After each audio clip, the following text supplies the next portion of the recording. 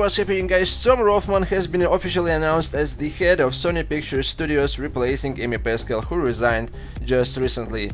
And everybody is going like, oh my god, Tom Rothman, no! Spider-Man is screwed, the whole deal is pointless, what the hell is going on, man? Kevin Feige, why didn't you prevent that?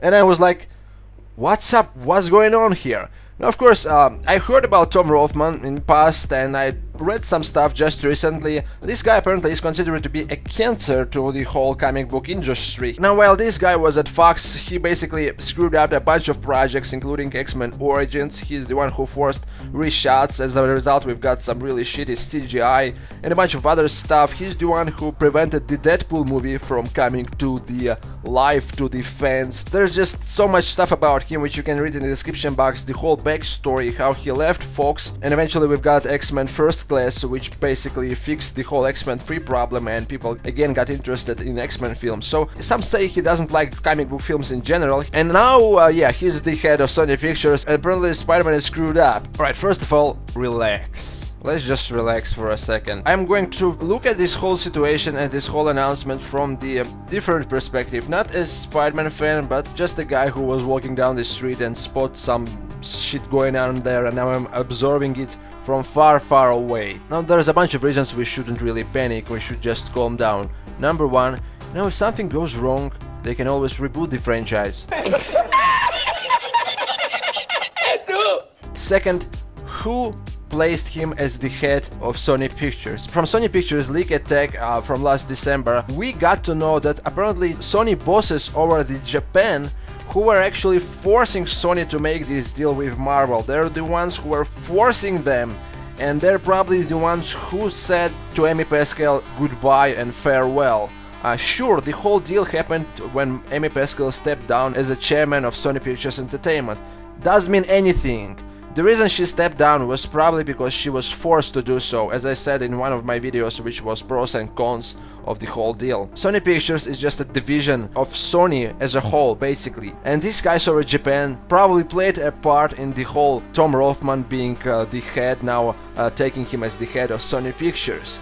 So they took this guy, acknowledging that he messed up with all these previous films while he was at Fox. It's not like he walked into Sony headquarters and said like, yo bitches, I'm your boss now. He was chosen by the bigger, higher position people there who know his backstory. Which brings me to the third point, the whole Marvel and Sony deal is just one in a lifetime opportunity for Sony, as people call it, to save Spider-Man at this point.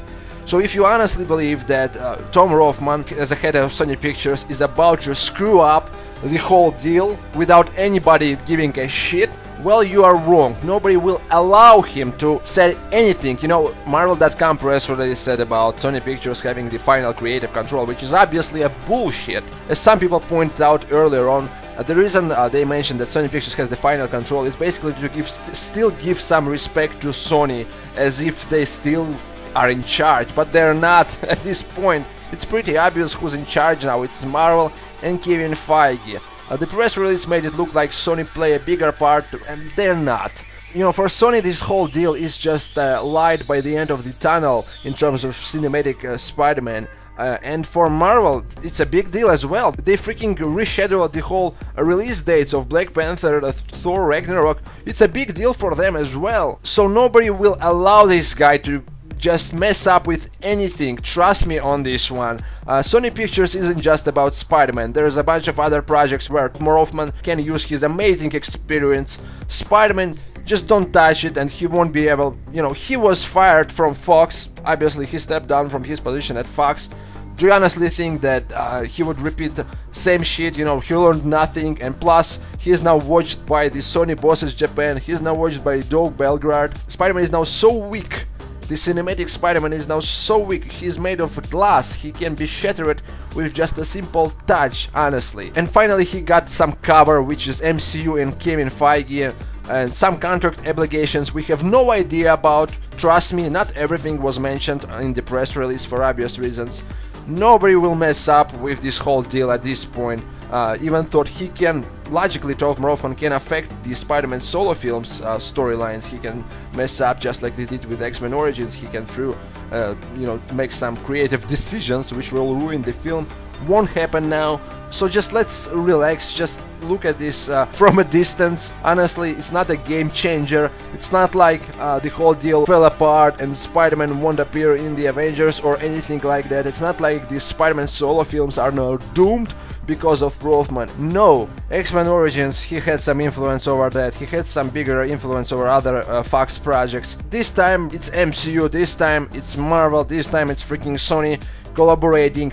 He's just a chess piece which can be thrown away if he will bark and if he will decide to mess up with, let's say, Spider-Man solo films plot elements.